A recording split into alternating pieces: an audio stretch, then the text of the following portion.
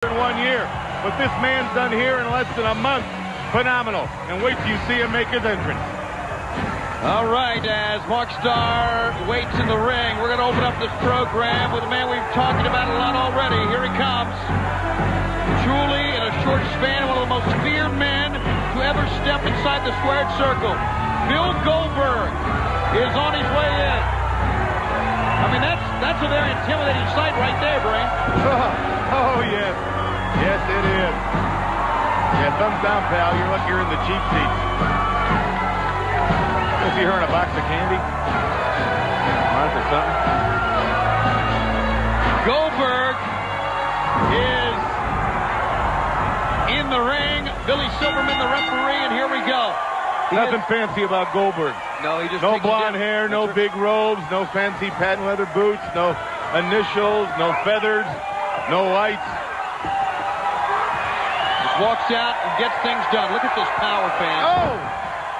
You know, he doesn't want anybody to know a lot about him, which is good. No one should know your business if you don't want them to know your business. We're going to have some great tag team action a little bit later on. Scott Hall of the NWO is here. Steve Mongo McMichael. We're going to have some of the stars from Japan in tag team action against Ming and the Barbarian. And we'll be talking a lot about World War III. And I can tell you this, I know the bigger men usually prevail like the Giant in a 3-ring 60-man over the top rope battle royal. But I would put my money on Bill Goldberg right now. Only for the lack of his experience, I don't go with him that way. But, boy, you never know. Give him another week. I mean, the way he's going. Did I hear you right? Scott Hall, the NWO's here? That's right. That could mean there could be more members of the NWO here. That means there probably is more members of the NWO here. That could mean it could be dangerous. Usually does. Goldberg. This guy played some football, didn't he? He played for the University of Georgia Bulldogs, and he also played for the Atlanta Falcons. Well, I'm not taking away anything from Mr. Goldberg, but couldn't just about anybody play for Georgia or the Falcons? No, that's not true, and our fans watching on Fox 5 in Atlanta are going to write to you about that. I can tell you that right now. Georgia Bulldogs. I apologize. I should have checked their record. The Georgia Bulldogs, one of the finest college football programs in the country. Middle turnbuckle. Look at this. Oh, look at that. By Goldberg. One arm. Oh. Shoulder breaker.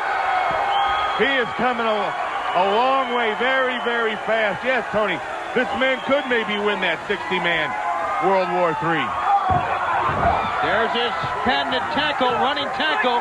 Taking the man off his feet. You know, he hits you so hard in the thigh area. When he gets ready to put you away, you don't have any power to kick out. No, you don't. He takes your whole game away from you right there. Jackhammer, here's his move. It's a combination suplex, power slam, up, oh! Down, got him down. 1, 2, 3. Look at that, cradles you, and pat you. He conquered his opponent. Who is next is what he says. Not me. What's next for him is 59 other men on Sunday night, the 23rd of November, at the Palace of Auburn Hills in World War III, where one man will go on into February at Super Bowl to face the World Heavyweight Champion. Here it is, Brain. Look at the power of this man here, this Goldberg. No nonsense kind of a wrestler. Picks his man up for the jackhammer. The longer he holds him there, the dizzier the man gets. And just drops his own weight on the man. Cradles him, hooks him, both legs. He's not going anywhere. This man could win World War III. Your winner, Bill Goldberg.